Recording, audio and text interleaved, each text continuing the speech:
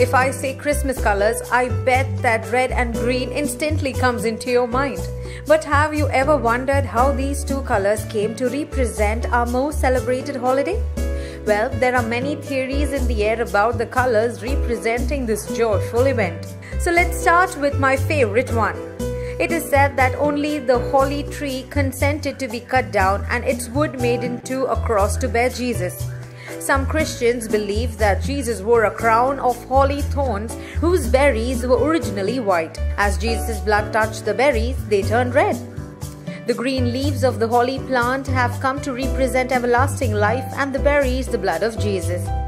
I think the most likely root of the red and the green tradition dates back to the 1300s when Adam and Eve's Day was celebrated on 24 December. Each year on this day, churches traditionally presented a paradise play depicting the story of Adam and Eve and the Garden of Eden, which had an apple tree and lush green in the back, thus trending the two colors. Many think that the tradition of red and green started with the poinsettia plant, but that didn't become a symbol of Christmas until much more recently.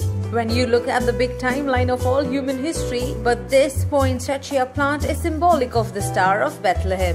What do you guys think? Which one out of these theories do you believe to be true? Let me know your valuable take right below in the comment box and do not forget to subscribe to us. We would love to wish you a very Merry Christmas.